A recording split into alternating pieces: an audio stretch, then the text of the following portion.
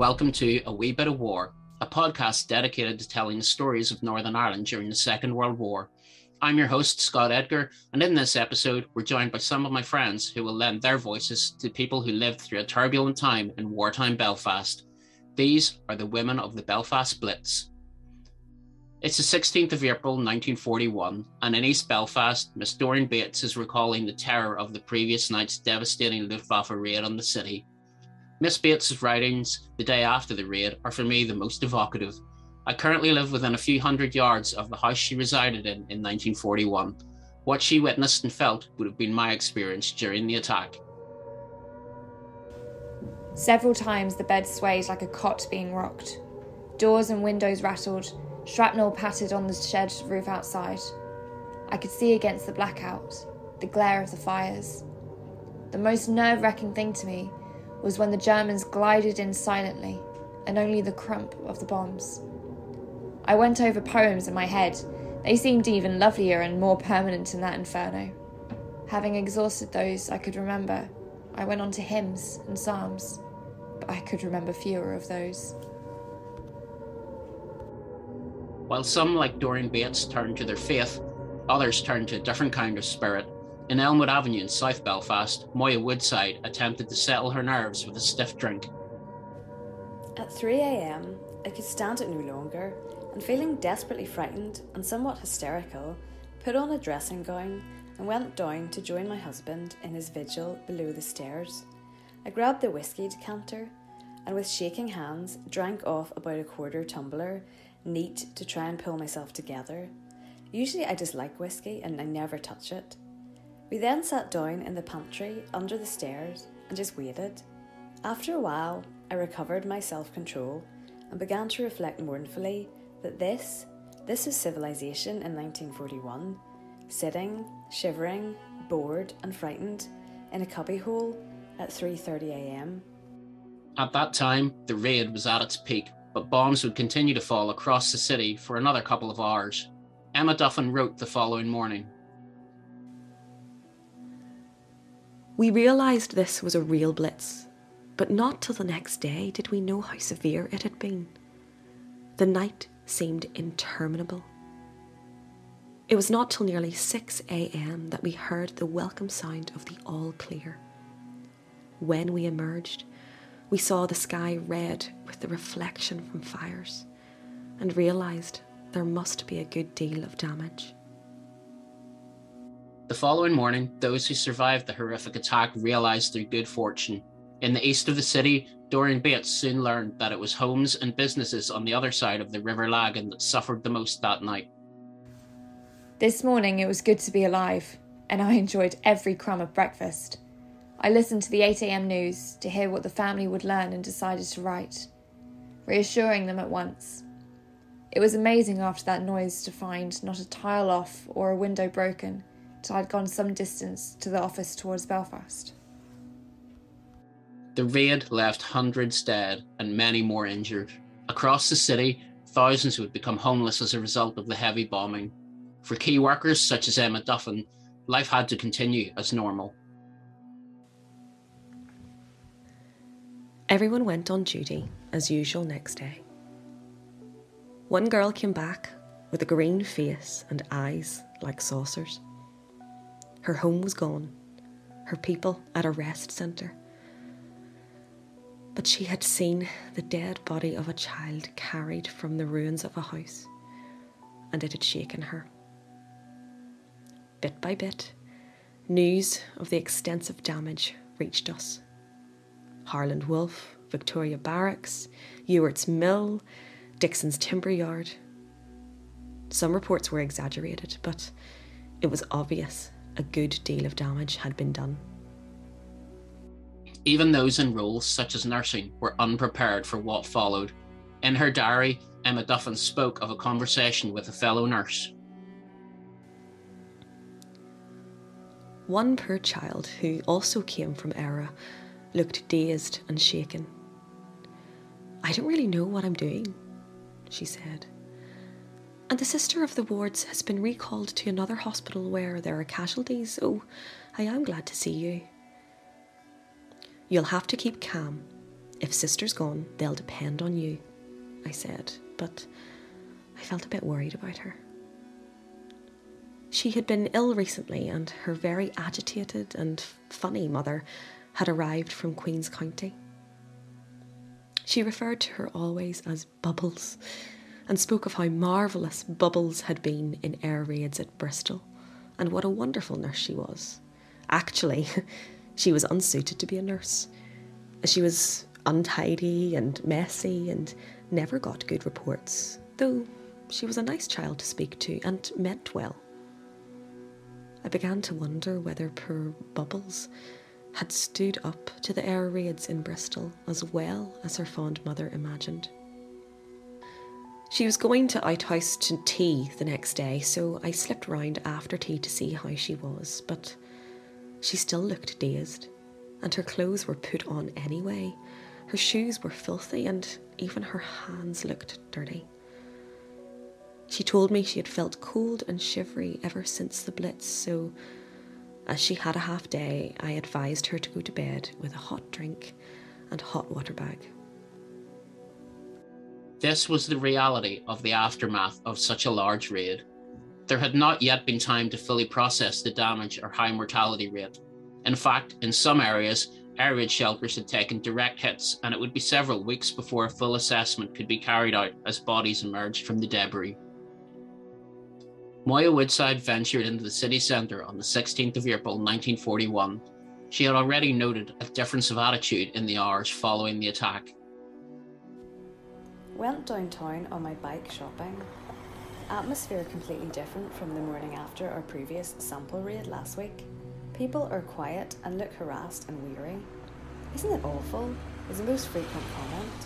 There seems less tendency to dilate our personal experiences. Everyone is asking, why don't we have a proper barrage? They did just as they liked.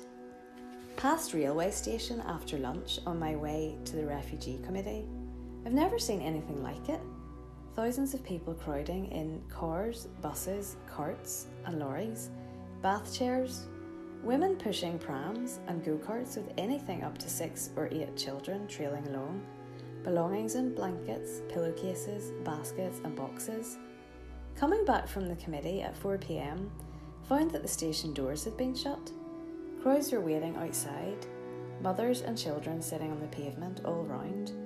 Constant streams of people arriving on foot and on buses, many looking exhausted. It was a heartbreaking sight. Went up to see some friends living on the road which leads out of town. Such an exodus. On foot, in trams, lorries, trailers, cattle floats, bicycles, delivery vans, anything that would move would be utilised. Private cars streamed past laden with women and children, with mattresses tied on top, and all sorts of paraphernalia roped on behind. Hundreds were waiting at the main bus stops. Anxiety on every face. What became known as the fire raid occurred on the night of the 4th to 5th of May 1941. The city fell victim to tens of thousands of incendiary bombs. Our storytellers agree that the severity of the attack was much greater than the Easter raid. Doreen Bates in Sydenham begins. I caught the 6 p.m. train from Dublin and came from Belfast by tram, reaching the house at 11:55. 3/4 of an hour later, the siren went, and I felt the contrast between peace and war in all its force. Moya Woodside in South Belfast picks up the narrative as the sirens sounded. Her change in attitude is noticeable, disbelief and fear replaced by boredom. Sirens went at midnight, and at 12:30 it started. I stayed in bed till the noise became too shattering, and then put on slacks and dressing gown and came down to join the maid in the kitchen. We got under the table with pillows, rugs and eiderdowns and stayed there, uncomfortable, cold and scared, till about 4:30 a.m. How boring it is. Unutterably boring. Thus to spend one's night. Bombs and barrage both were louder and nearer than on the 15th, but perhaps sounded worse in the imagination, as windows and roof remained intact. The heavy bombing in East Belfast caused minor damage to Bates's ground floor flat. It was the worst Blitz I have experienced. Our side of the river got it this time, while the other side got it on Easter Tuesday. The half hour from 1 a.m. was the worst. We were in the dining room and the windows were blown out. I saw a piece of wood fly across the room and huge clouds of soot and smoke from the fire before the gas went out. We migrated to my sitting room, which has 3 inside walls. I'd selected it as the safest room in the house before, and it was the only room with unbroken windows the next day.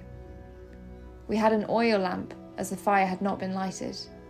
The ceiling of the larder and some moulding from my bedroom ceiling came down. The noise was terrific. It went on without a lull at all till 2:30 and gradually abated till 4 a.m. We went to bed at 10 to 5 with the skylight full of fire. Also in agreement regarding the barbarity of the attack was Emma Duffin at Stranmillis Military Hospital. I do not know how the others reacted, but having seen those pathetic streets smashed to dust, those distorted bodies, the horror was brought home to me more. But I'm glad to say, though I felt horrified, I did not feel fear. None of the V.A.Ds nor maids showed signs of panic, though I sensed a slight shudder as bomb after bomb dropped. The barrage this time was terrific. We soon realised it was an even worse blitz than the last. I looked with something like despair at the time. The sky was red above it. Great clouds of smoke rose eddying and billowing from the direction of the loch. I thought of the people who had already endured the last blitz, cowering in terror in the shelters in the already shattered areas. About 4 o'clock it ended, and we came back to the quarters. The smell of burning was in the air. The grass was strewn with papers. There was a sheet from some child's essay book. On the top page I read, "The end of the world." It seemed appropriate. This was the end of the world as we knew it. The following morning, Moya Woodside stepped outside into the city streets, noting the juxtaposition between the bright spring morning and the terror of the previous night.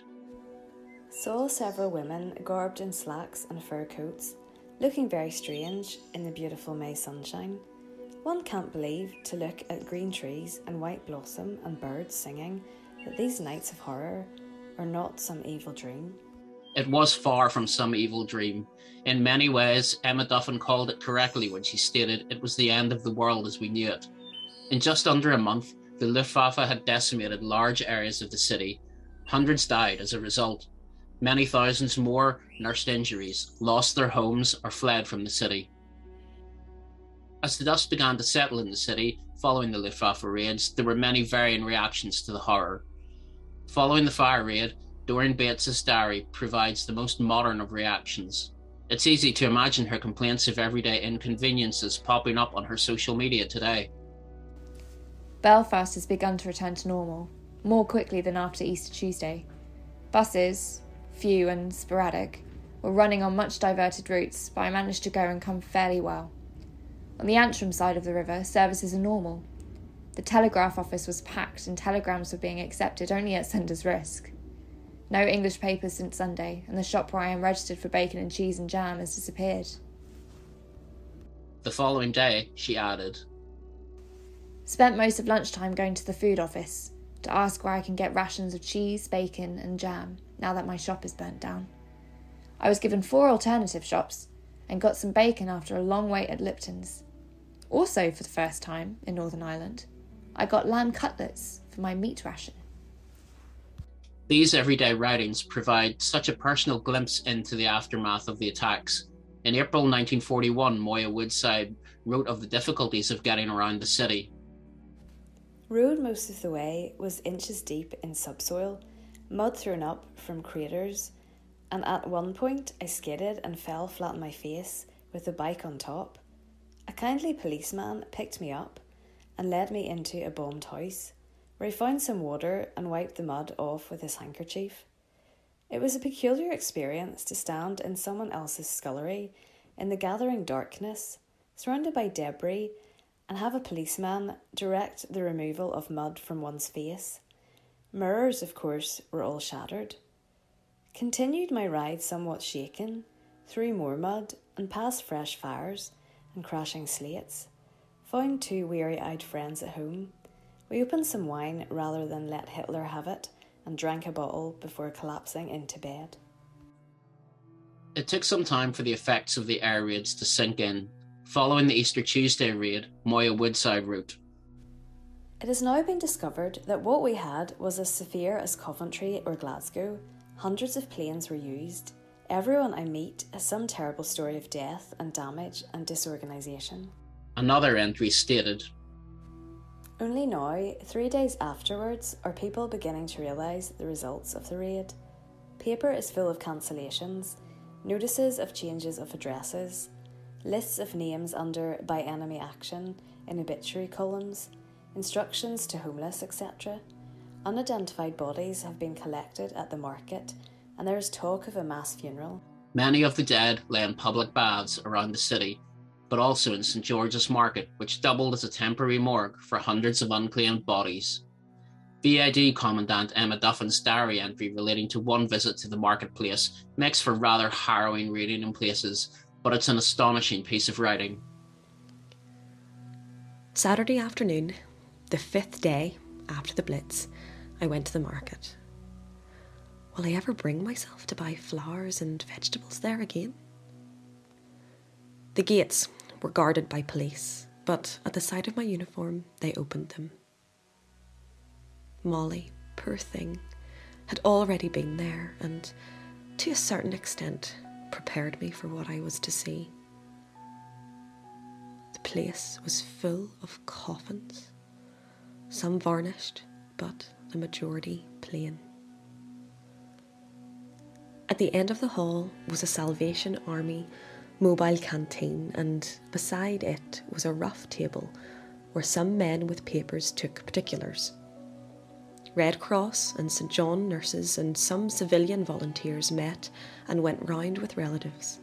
2 men went round with each group and opened the coffins, lifting the lids. There were 2 doctors in attendance.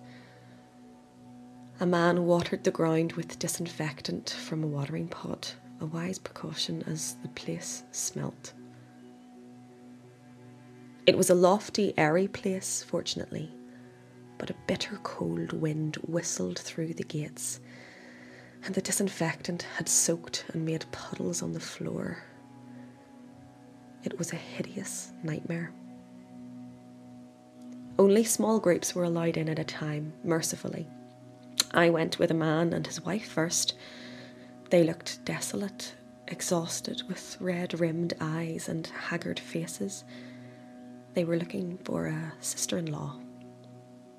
They had seen all the coffins and more were being brought in, and they hung around waiting. I found Mrs. Lindsay, a St John member, and she and I went round with another group. There was a certain amount of organisation. The men's coffins were together and the women's and children's at the other side of the hall. As each was identified, it was our duty to put the names of the body and the identifier in the coffin, and men moved it to the side, where they were put till the relatives removed them for burial. Particulars were handed to the men at the desks. In some of the coffins, rough notes were written in chalk. The name of the street where the body had been found, a rough description: middle-aged woman, grey hair, young girl, dark hair, young girl wearing necklace. All the way to the place I had told myself I was bound to see horrible sights, but only when seen could the full horror be realised. I had seen many dead, but they had died in hospital beds. Their eyes had been reverently closed, their hands crossed on their breasts. Death had, to a certain extent, been glossed over, made decent. It was solemn, tragic, dignified. But here it was, grotesque, repulsive, horrible. No attendant nurse, had soothed the last moments of these victims. No gentle, reverent hands had closed their eyes, not crossed these arms. With tangled hair, staring eyes, clutching hands, contorted limbs, their grey-green faces covered with dirt, they lay, bundled into the coffins, half shrouded in rugs or blankets or an occasional sheet, still wearing their dirty, torn, twisted garments. Death should be dignified, peaceful. Hitler had made even death grotesque. I felt outraged. I should have felt pity, sympathy, grief, but instead, feelings of repulsion and disgust assailed me. The men who were moving the coffins by means of dirty strips of calico slipped beneath them were of the roughest, coarsest type. One was disfigured by a skin disease. They shouted to each other as they worked. God knows it was a distasteful enough job, and they had been at it for 5 days, enough to stifle feelings in more sensitive people. A youngish girl stood in a group dressed in Red Cross uniform. She was chewing sweets. "We've been on since 9:30 this morning. It's an awful job. We're just about fed up," she said in a common voice. I was sorry for her, but shuddered to think of grieving relatives searching among those gruesome remains for someone they loved, being accompanied by a girl of that type. It was no job for a girl, and nobody should have been kept at it for more than a few hours at a time. Mrs. Lindsay and I found, to our horror, a child, about 7 or 8, seated on a chair, waiting for her mother. How anyone could have allowed a child to enter that hall of death, I do not know. Mercifully, someone had set her behind a screen. But she could not but have seen the coffins when she entered, and she must have known the terrible errand that had brought her mother there. What impression would she carry through life of that day? We got her some tea, a bun, and biscuits from the Salvation Army canteen, and left her there. Though the thought of anybody eating in that place filled me with nausea. One group of people, consisting of 6 relatives, seemed to be touring the lines of coffins over and over again. One of the girls, a very low-looking type, had lost a brother and was looking for another relative. Beside her, a strange, repulsive creature shuffled, her shabby hat perched on the very top of her head, her twisted hands clasped in front of her. She mumbled and murmured words I could not catch, retelling horrors, and I could not help feeling, perhaps unjustly, enjoying a certain amount of satisfaction from being included in the drama and tragedy. The woman was looking in vain for her mother and sister. She had been up from the country on this awful quest 3 days running. She was wrapped in a shawl, and her husband looked a rough type. But her brother, who had just arrived from Dublin, hoping to carry his mother and sister off to safety, and had instead been brought here to search for their bodies, was very well dressed in a good pilot overcoat and soft hat. He was in a terrible state. I wanted to get him a hot drink, but found the mobile canteen gone. I asked a policeman where there was a restaurant, but he said they were closed round here as they'd run out of food after the Blitz. My 2 hours duty drew to an end. The police was closing down till the next day, Sunday, the last day. After that, any unclaimed bodies were to be buried in a common grave.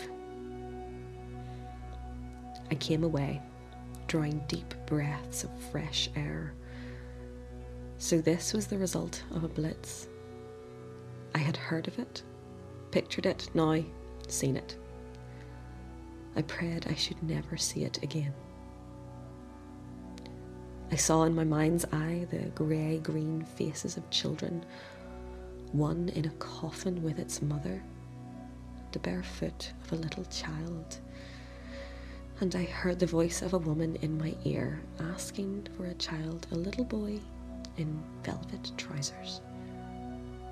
I tried not to think of it and think of whatsoever things are good, whatsoever things are lovely, whatsoever things are of good report. Birds, flowers, beautiful skies and seas. Hitler could not distort those. While this was the reality faced by many in the city, the media reporting came under severe criticism, particularly from Woodside. Press reports of the raids are nauseating.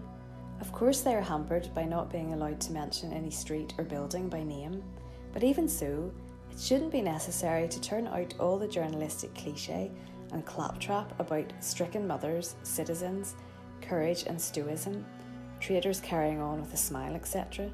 Truth is that people are dazed, worn out, many despairing, nerves and instability everywhere, evacuation and rest centres a mess of conflicting instructions and overwhelmed by sheer numbers. Thousands walk out of town every night to sleep in the fields and suburbs. Local authorities were almost totally unprepared to cope with such a situation. As I was one of those who wishful thinkingly held the theory we wouldn't be bombed, I am in no position to criticise. The foregoing is merely a statement of fact. This was her thoughts on what has since become known as Blitz spirit. Everyone is quoting Lord Haw Haw. He said this or he said that. He will give us time to bury the dead before the next attack. Tuesday was only a sample. People living in such and such a district will have their turn. The harbour is entirely destroyed, and so on. How much is truth and how much is colourful and panic imagination, I'm not in a position to say. No one I asked has actually heard Haw Haw say these things himself. It was always they say. The beauty of these personal records is the mix of the mundane, everyday life in the midst of the atrocities. To this diary entry, Woodside added, Left my shopping to rather late in the afternoon and found there was no bread left and hardly any biscuits. Like much of the news we've experienced over the last number of years, from Trump to Brexit to COVID-19, people soon began to tire of the Blitz. Woodside wrote in April 1941, Raid, raid, raid. How sick I am of hearing it. No other subject of conversation exists. At customary family gathering today, went on and on, being discussed from every angle, each newcomer contributing something fresh, till I reached the stage of feeling I should scream. The series of air raids that became known as the Belfast Blitz left a lasting impact on the city. Even today, one can still see the literal scars. Damaged brickwork on the old Belfast Telegraph building and public library are a visual reminder of the bombing. At Stormont Parliament buildings, a large crater remains from an explosion 80 years ago. Across the city, streets simply disappeared from maps. Records suggest that every single resident of Burke Street died as a result of the Luftwaffe attack, the houses demolished and the street never rebuilt. In the city centre at Bridge Street and High Street, it would be some 20 years or more before buildings re-emerged on the bombed-out sites. The old Boy Park next to St Anne's Cathedral is another remnant of the clearances that followed. In June 1941, Moya Woodside noted how difficult it would be for the city to move on from such an event as she visited a working-class neighbourhood in the north. The place is still in a terrible mess, with whole slabs of street lying in disorderly ruins. Not much chance of forgetting things if you lived there, I thought. As well as the damage caused to the structure of the city, the effects of the 1941 bombings left a lasting impression on those who survived. Among our storytellers, two would go on to continue to work in welfare, with a particular focus on the working class. While Moya Woodside's later career controversially focused on the field of eugenics, Emma Duffin was seen as a much more caring figure in Northern Ireland. And that's not to say Woodside was unsympathetic to the needs of those who survived the events of the Belfast Blitz. She keenly observed the impact the bombings had on the city's poor. I visited a woman in the Poor Law Infirmary who's been there since April 15th Blitz, suffering from burns and a broken leg. All of her 4 children had been killed, but she was still in ignorance of this and believed them to have been evacuated. The sister told me that the woman's husband has not plucked up courage to tell her yet, and that he was supposed to have returned to work in England last Saturday. She described her experiences to me, saying how the last thing she remembered was being pinned under a mass of bricks and hearing the children screaming that they were being burnt. Curiously enough, she scarcely made any inquiries about them, which made the interview much easier than I had anticipated. And then I think of people I know with cars and friends and a house in the country who have comfortably evacuated themselves and now complain loudly of inconvenience or slow trains, of a few broken windows. More than 80 years on from the horrific events of April and May 1941, there remains a huge discrepancy in society. Many pieces of writing, presentations and talks will focus on those who died as a result of the Belfast Blitz. Historians will argue over statistics, facts and figures. Online debate will often be reduced to sectarian point scoring. While we must remember and share these stories of all that happened, it's important not to forget those who lived the experience. The stories of Moya Woodside, Emma Duffin and Doreen Bates are vital in the accurate telling of these events. Women who lived and breathed the terror of those 4 nights in 1941 and whose lives would be impacted for many years. Many thousands of people in Northern Ireland found their lives turned upside down following the raids, but one group was more affected than any other. The final words go to Moya Woodside, who, when visiting a family in North Belfast, ruefully observed, They are awaiting £50 compensation for their old house, and in the meantime have literally only what they stand up in, bedclothes, whatever, some makeshift furniture, and a borrowed saucepan. The man's job has gone too, from earning £4.15 a week. They are reduced to unemployment benefit, and nobody cares. War affects everyone, but as usual, the very poor are the worst sufferers. To cover the entirety of the Belfast Blitz in a podcast episode, or even 2, is impossible. These stories simply highlight some of the events, the thoughts, the feelings, and the emotions of the people in the city in 1941. We must remember too that Bangor, Newton Ards, and Derry, Londonderry, suffered under Luftwaffe bombs in April 1941.